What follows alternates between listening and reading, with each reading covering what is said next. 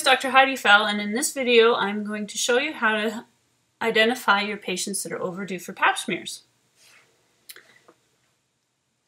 So in this case, because of the data type needed, I'm going to work with my own patient population. So for this reason, when I'm running searches, I'll be running them using the pie graph in order to not show you any confidentiality. Any confidential information. Remember when you're running it though that you most likely want to use this button here, which gives you a list of patient names, okay? This is strictly for limitations of test data and confidentiality reasons. So in this case, I'm a physician, I'm running it as myself, so I don't need to add any search all patients or a primary MD section to the search, but if you're running it as a staff member, remember that you need those two pieces. Okay, I want to know, so first of all, let's look at what my panel size is to start with. So 545 patients in my panel to start with. Okay, and I want to know my patients between the ages of 25 and 69. And remember in Wolf that if you choose between, it will include people that are 25 years one day and people that are going to turn 70 tomorrow. Okay. And I also only want females. So let's check that to make sure that makes some sense.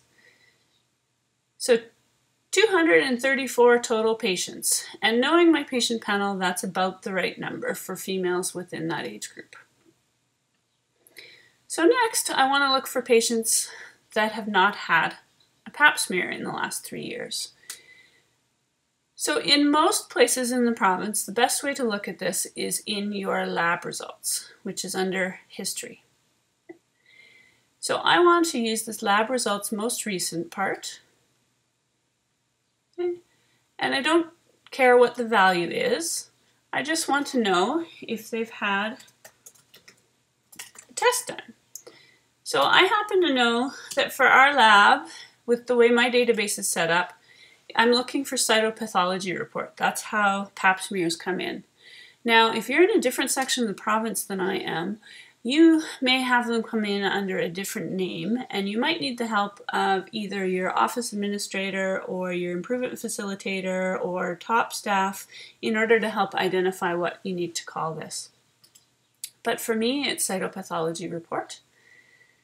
And I want to say observed in the last 3 years. Okay. So first of all, let's do the patients that have had a pap smear in the last 3 years. So that's 190 of the 200 and some that we had identified. So now if we say not, the patients that have not had a pap smear, the number should be much smaller. So 44. So I'm getting, a good chunk of my pap smears done. But when you run the list, you will notice that there's some patients on there that have had hysterectomies that aren't eligible for pap smears anymore. So how do I refine my search to make this number smaller? Because I don't think there's actually 44 that are late. I know that there's probably about 20 because I've been following this number. So there's a few in there that don't belong in the list. So what am I going to do next? Well, I'm going to try and exclude people that have had hysterectomies. So I'm going to use the surgery parameter here. You'll see it comes up. And I can type in hysterectomy. Hit enter and then choose from the bottom. All right, so now we're running into a common problem where we have many different kinds of hysterectomy in our surgery list.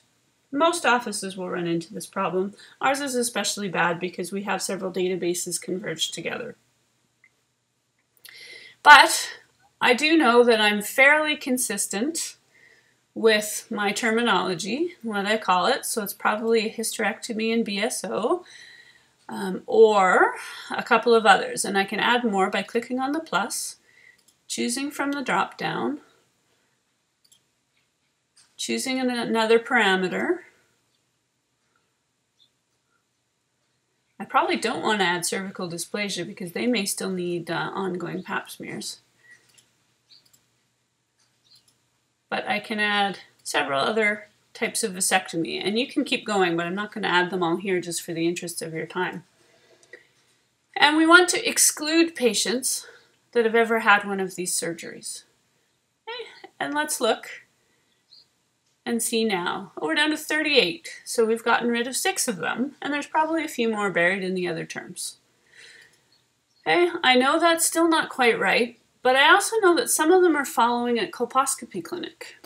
So how do I eliminate those ones? So I know that my staff are very consistent with using the same word, colposcopy, all the time. So I can do documents. So I can add yet another parameter. So I can eliminate documents with the keyword colposcopy. So type in the top section and spell correctly, usually helps. Hit enter and choose from the bottom. So again, you'll see huge numbers of keywords with colposcopy in them, which just points out how important it is to have consistent keywords, which is the subject of another video actually. But I know that we are standard on this one now. So I want to eliminate any of my patients that have had colposcopy information come into my chart within the last 12 months. And probably, well, in this case, it didn't get rid of too many more, but that is one additional step. Okay. Now, what about a patient that has had a pap smear done elsewhere?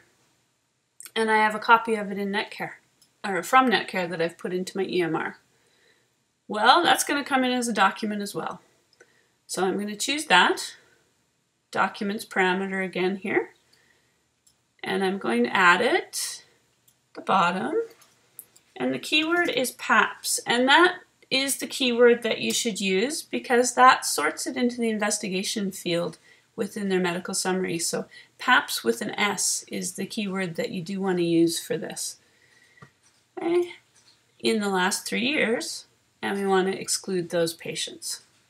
So this is a patient where we got a document. And you can see that's excluded yet a few more.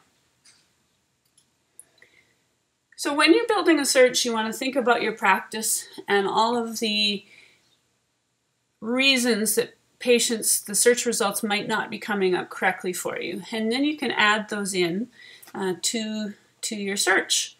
Now, building a search is not always perfect on the first time. So you can save it, and then when you run into a situation that doesn't work, you can examine it to look at either the patient's document is coded incorrectly, or you don't have a copy of their PAP and you can get one, or you're using the wrong lab parameter, etc., etc. And you can go back and fix your search at a later time. One other trick with these is that if you see these PAPs and mammograms fields on the left, these are only for the ones that you've entered manually through new preventive care procedure. Okay? If you haven't entered the results in manually through that, then these parameters will not work for you. If you happen to enter all your results in, then go ahead and use these, but otherwise you're generally using documents and lab results for this. But we've spent our time building our search, and it's where we want it to be for now. So we're going to go ahead and save it. So we're going to say File, Save Search, put in a search name, so no PAP last 3 years, and we're going to save it. Remember, I can share it if I want to, but we're going to save it as new. Okay, search saved successfully.